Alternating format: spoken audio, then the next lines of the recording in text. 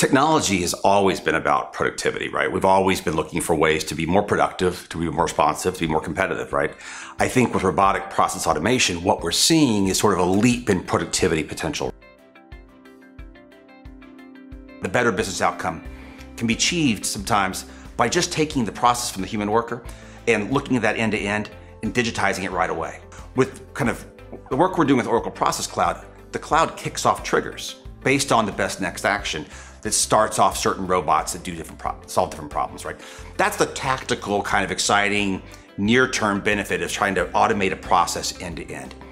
The real exciting part also is when that data that's being compiled is then augmented by some ability for data scientists and for process experts to begin to look for business impacts and customer service impacts, on top of that process, on top of that data. That's just the next step. What we're seeing at UiPath and Oracle actually is job satisfaction has increased. What we're seeing are people are feeling more empowered about their roles. They're able to do more things and be more responsive to the business.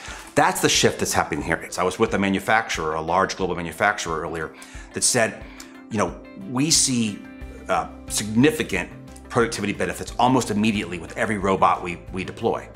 But we don't think of productivity as necessarily a cost cut. We think about it as speed to revenue. We think about it as reduced compliance costs. Everyone talks about helping companies become digital businesses.